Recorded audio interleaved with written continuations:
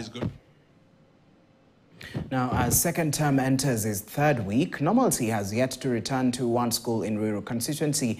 Infrastructure damaged by floods at Hefeziba Delight School in Mwanamukia village, Ruiru, has yet been rebuilt. Now, for now, students from the school have been accommodated in a nearby church.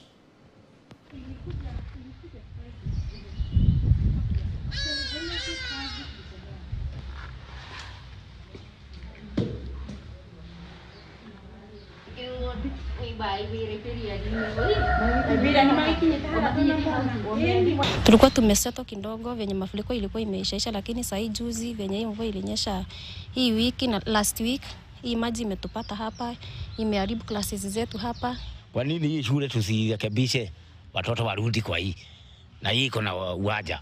Pale hakuna uwanja. Masaa ya break time wanakaa kwa kanisa ndani.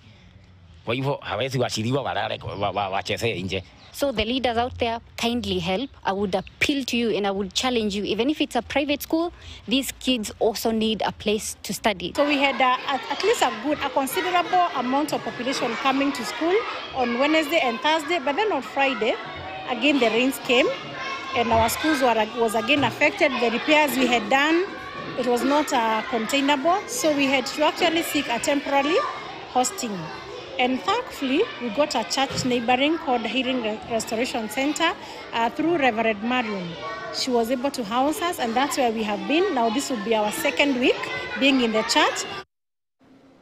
Now, the Standard Group Media, in collaboration with Mentor